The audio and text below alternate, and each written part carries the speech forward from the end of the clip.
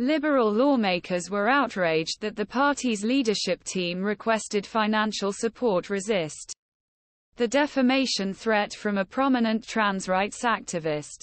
They will have to wait until Friday to sort out their differences after an important meeting was soon postponed.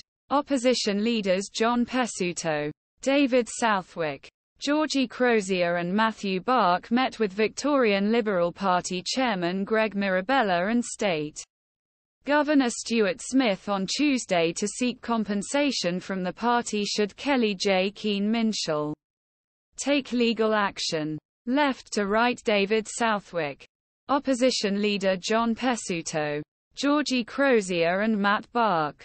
Credits Simon Schlüter Keen-Minshull sent a legal letter the Victorian Liberal Party leadership team on Monday, with 28 days to file a written apology, pay damages and pay legal fees or go court.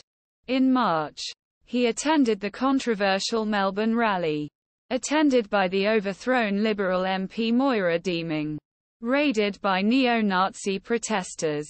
Pesutto unsuccessfully tried to expel Deeming from the parliamentary party and instead ousted him in a compromise deal. But the protracted and was ultimately expelled after a bitter end.